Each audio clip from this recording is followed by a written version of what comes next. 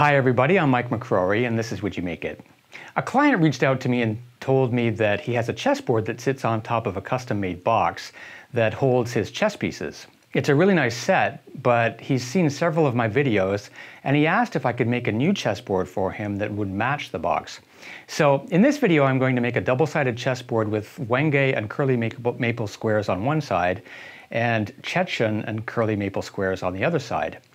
Chechen is a really nice reddish-brown wood from Central America and does not come from the Chechen Republic, as its name might suggest. But before I start, I want to draw your attention to another woodworker in Australia known as the One-Handed Maker.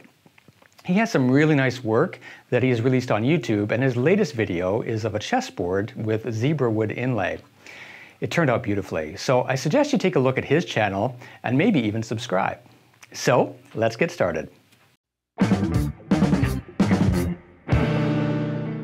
I'll start by cutting the material for the squares.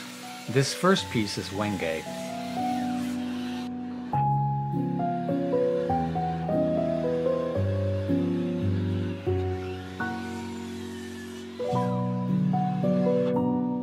And this one is chechen.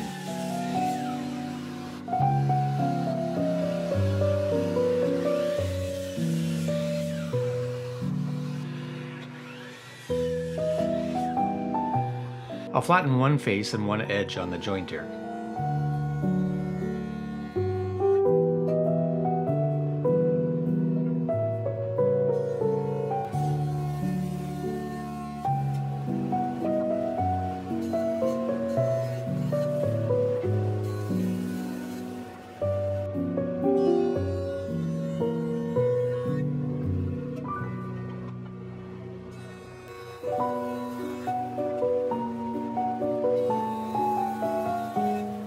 I also have curly maple for the light squares.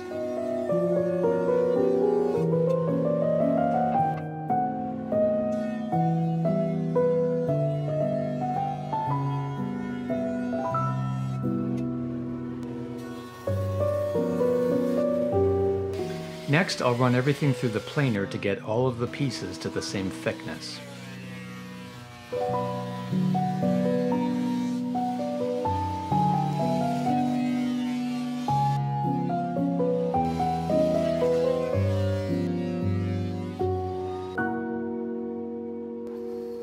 The squares need to be 59 millimeters wide, so I'm cutting everything oversized so I can trim them with nice clean edges on the table saw.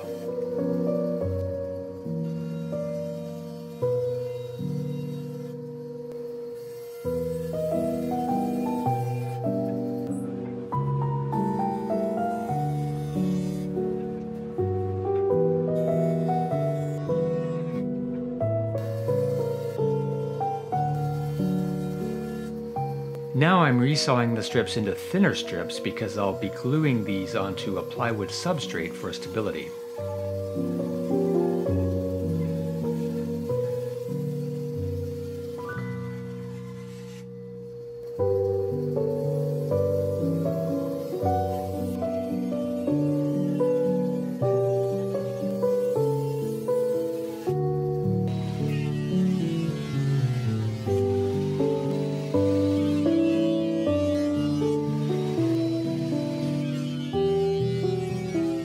Next, I'll cut the strips down to precisely 59 millimeters.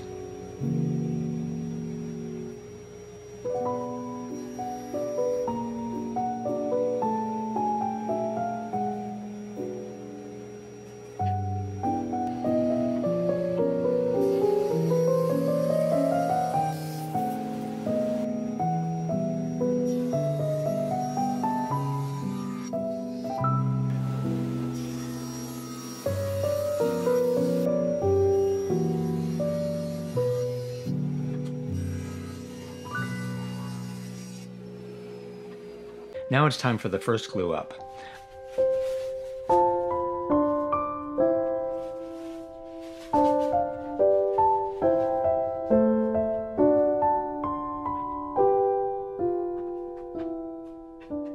Here I'm gluing up the strips of chechen and curly maple.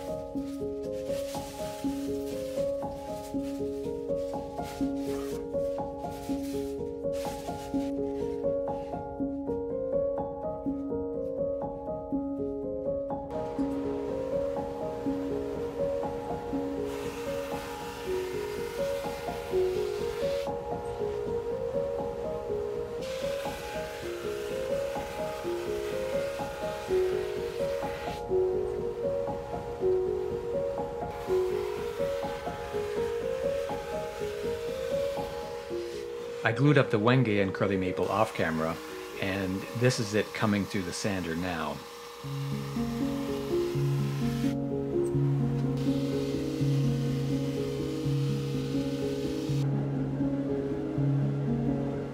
Now I'll square up one end of each board and then run them along the table saw fence to cut the squares.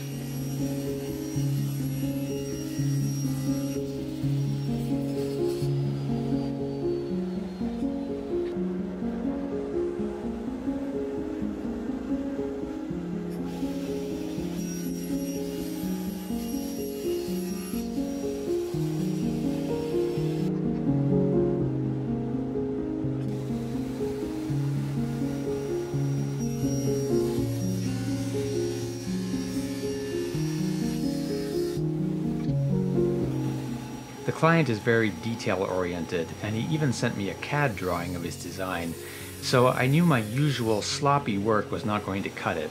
Still a little too large, so I'll trim just a bit more.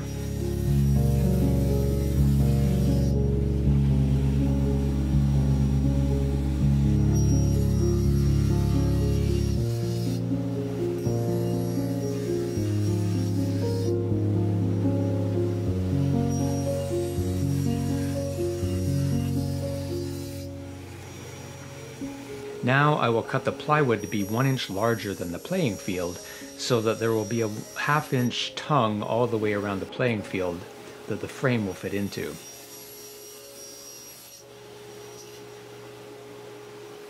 Now it's time for the second glue up.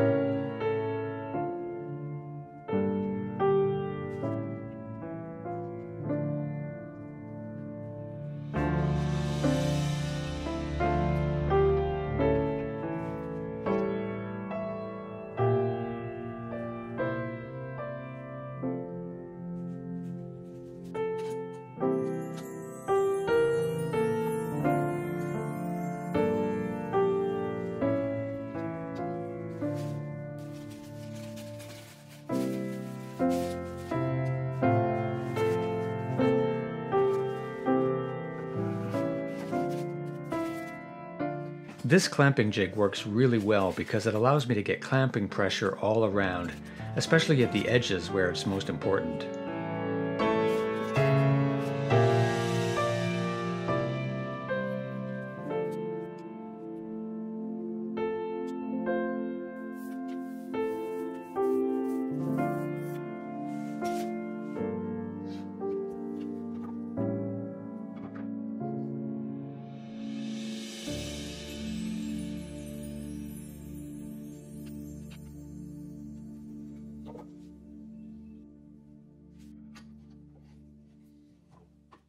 The next day it's ready to be sanded. And this is the chechen side.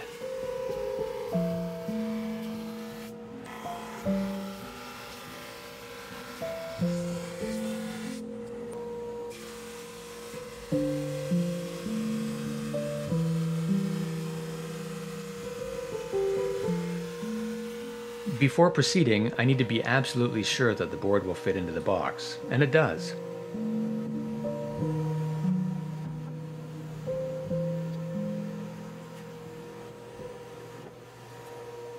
Now I'll start working on the walnut frame.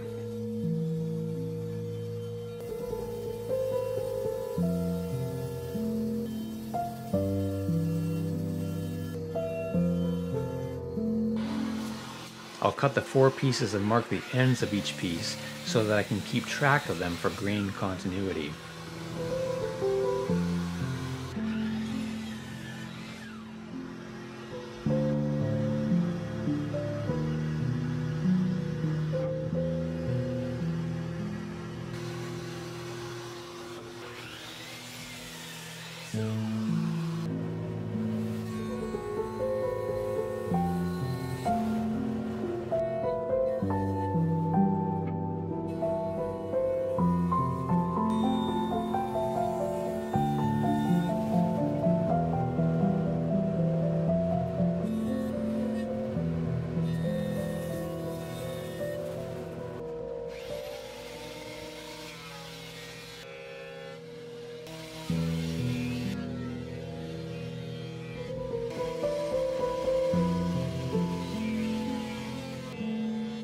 Before proceeding to the next step, I want to be sure that the edges of the playing field have clean, straight edges after the glue up, and that they're aligned on both the top and the bottom so that the frame fits tightly on both sides. This will result in the squares around the perimeter being slightly smaller, but I'm taking off the smallest amount possible, so it won't really be noticeable. Next, I want to cut a groove down the center of each frame piece that is slightly more than a ½ inch deep. This groove will fit over the plywood tongue. I'm not even close after this first cut, but that's because the chechen side of the board is going to sit proud of the frame, so I need to proceed cautiously so that I don't cut too much off the wenge side, which will sit flush with the frame. I'll go back to the table saw multiple times to sneak up on the fit.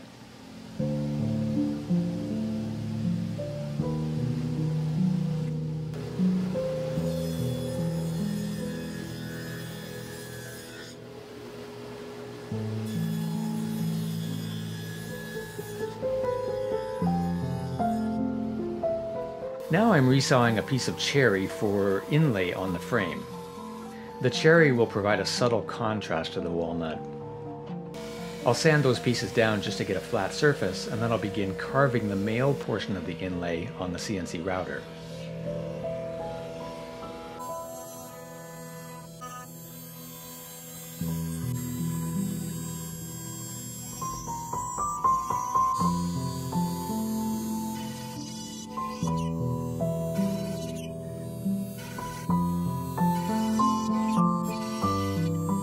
This is such a fine font the client selected that I had some breakaway, so I'll need to carve the inlay again to see if I get better results. I'll cut the frame pieces to width, and then I cut a groove along the outer edge to hold the curly maple edge banding.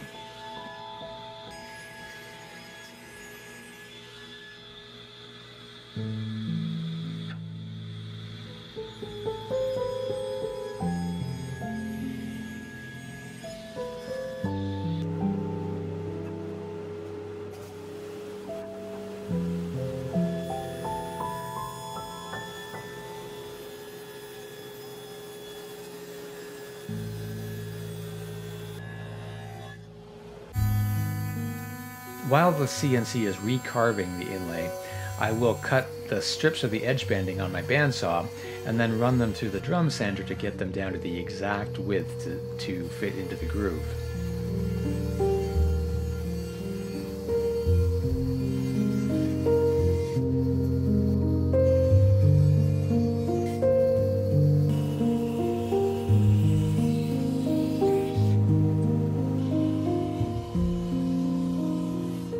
And then I'll glue them into the frame and let the glue cure overnight.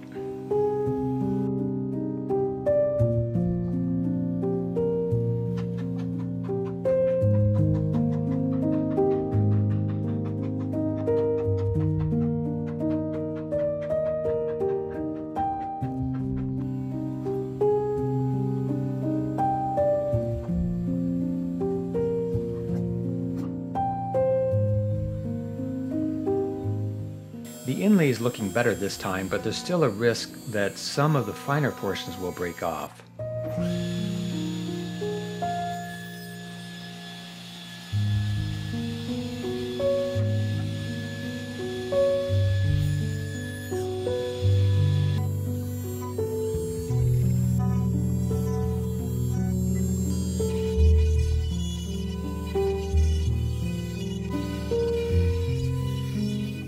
I'll trim the edge banding to be flush with the edge of the frame, and then I'll work on adding the brass border.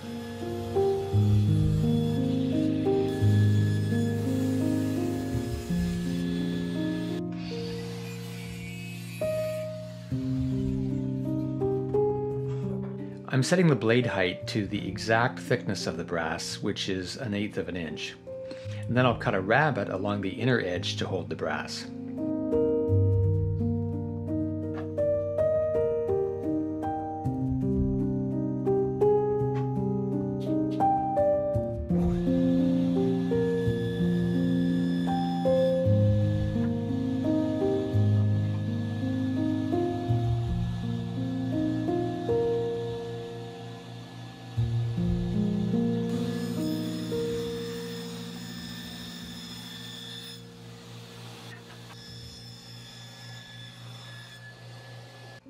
I'm sanding the brass slightly to abrade the surface, and then I'll use some Starbond CA glue to attach the brass.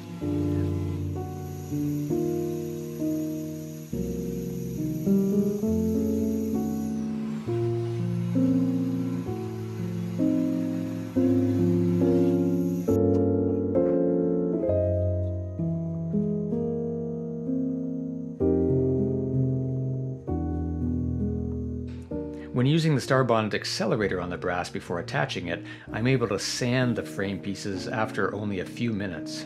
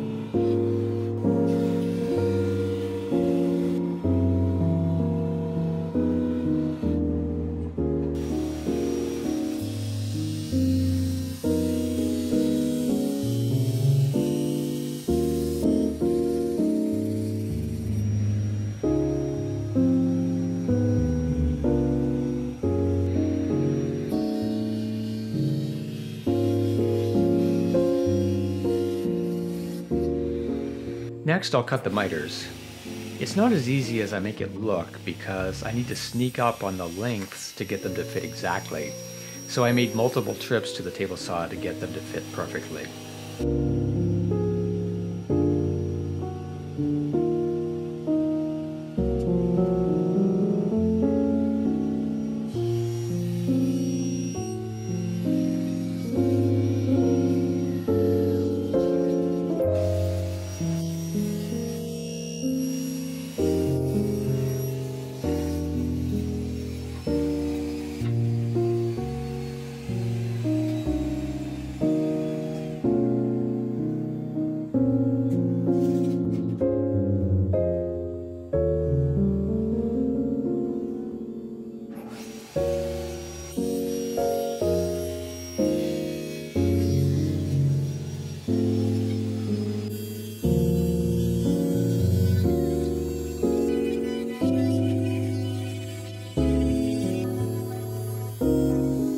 Parts of the first inlay are better than the second one, and vice versa, so I'm going to piece together the best parts.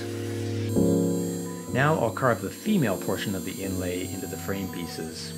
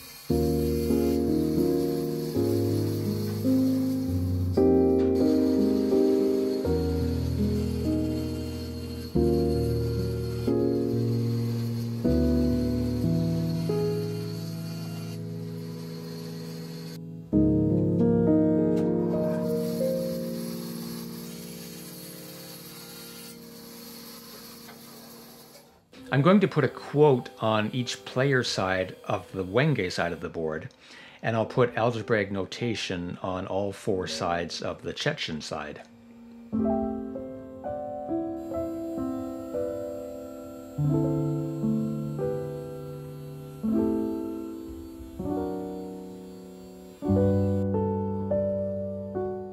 Note that I pieced in the quotation mark from the first inlay because it turned out better than the second one.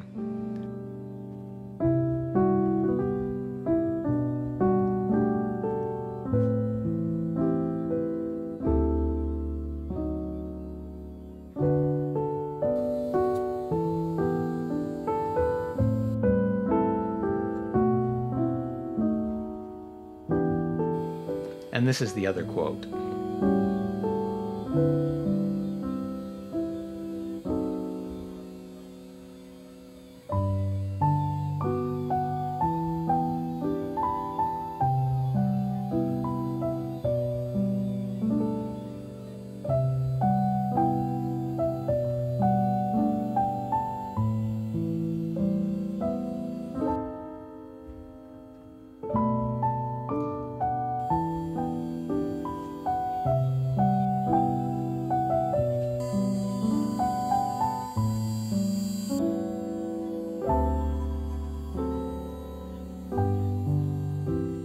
The names of Charles Buxton and Benjamin Franklin were the most difficult because the font was smaller, so I had to piece together bits and pieces.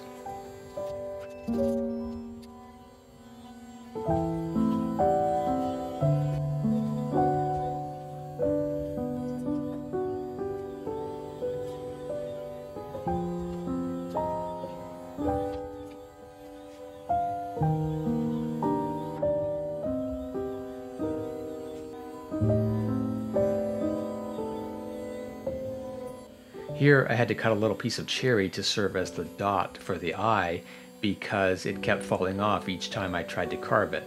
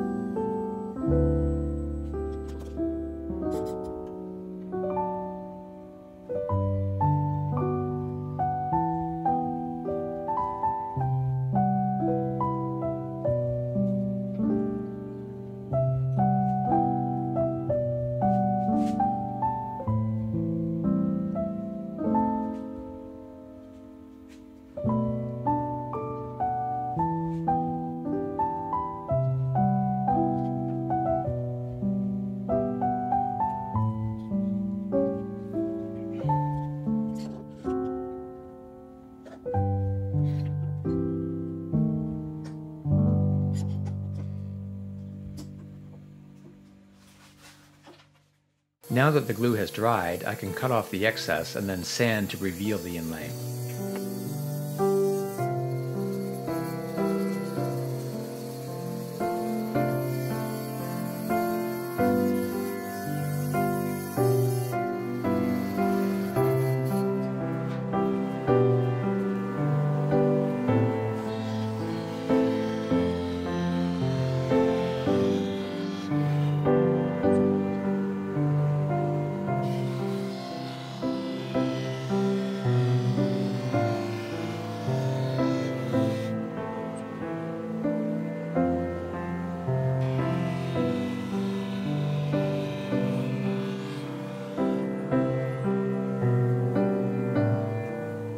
I'm carving everything with a 15-degree V-bit.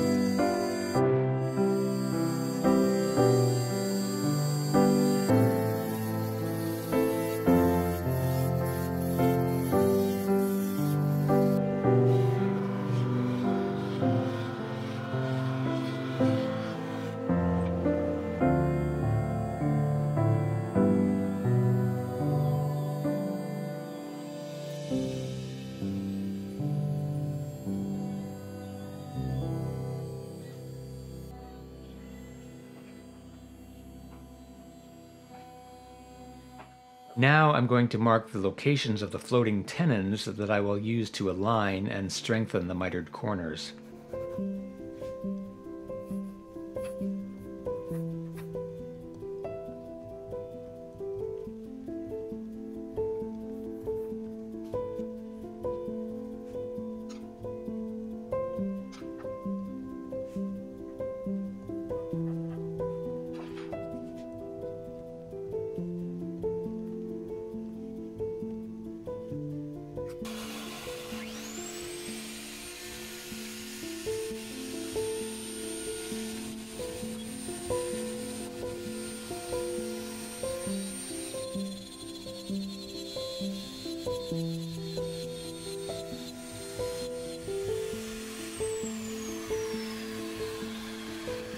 I'm pretty sure that it's a 1/4" bit that I had in the router.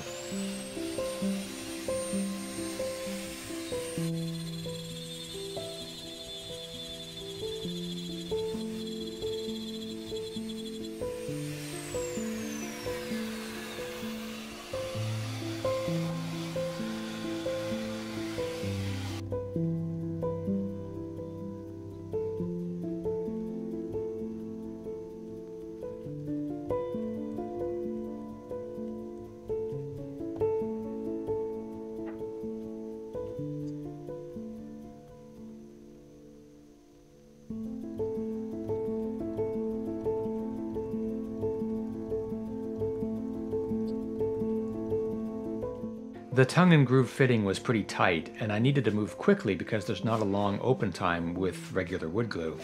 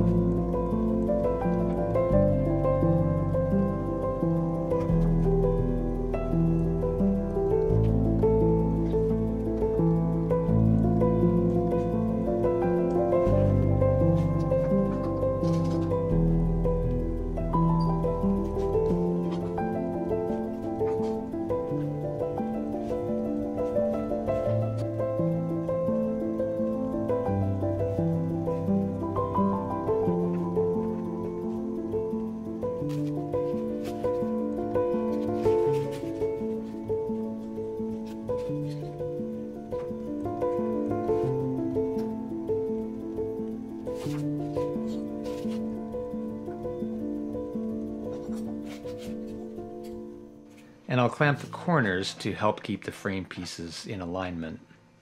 The next day, it's ready for sanding.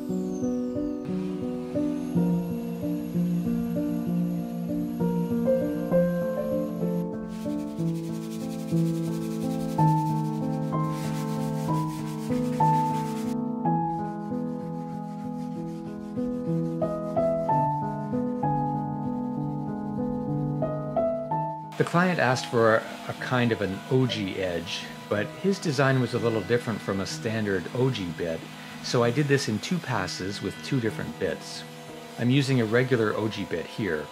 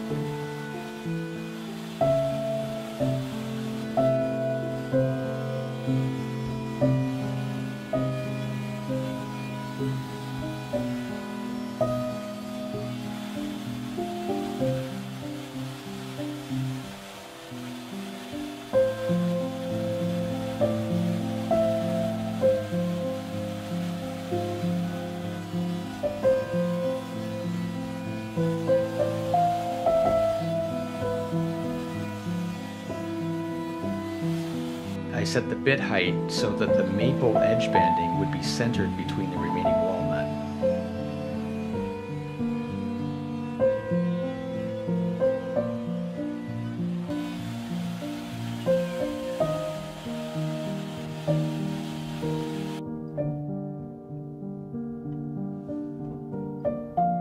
For the next pass, I'm using this cove bit with a 1/2 inch radius to smooth out the curve. I just needed to place it carefully so that the curve was right.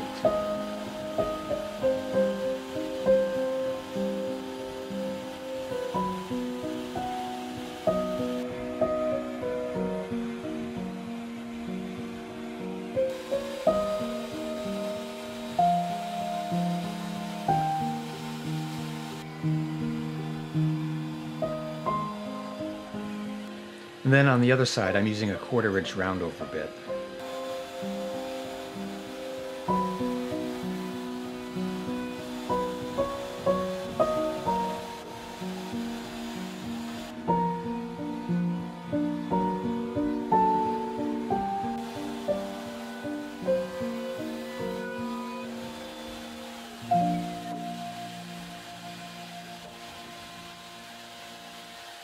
Now a bit of hand sanding, and then it's ready for the finish. The one-handed maker would not make you watch all of this sanding.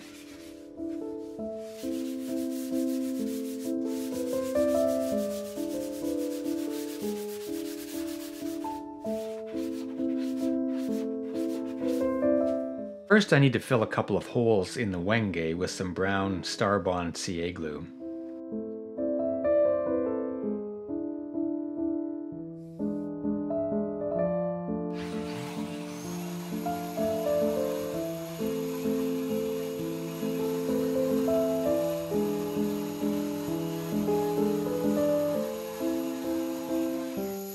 I'll first apply a coat of de-waxed shellac to seal the wood and to give it a bit of an amber tone, and then I'll take it outside to spray on a few coats of conversion varnish. I'm using conversion varnish because that's what the client's box is finished with.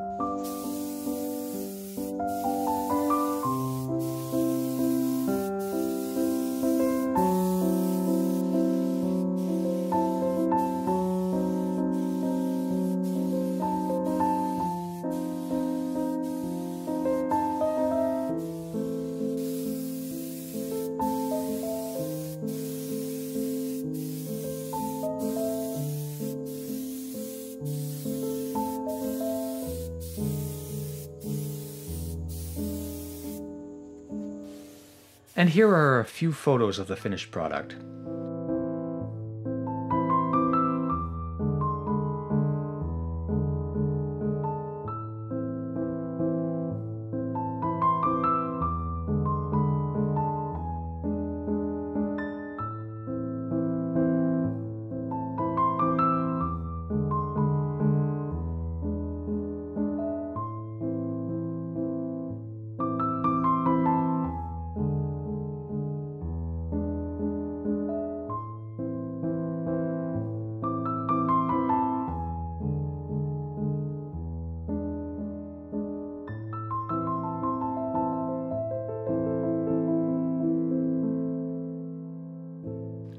So I gotta ask, would you make it?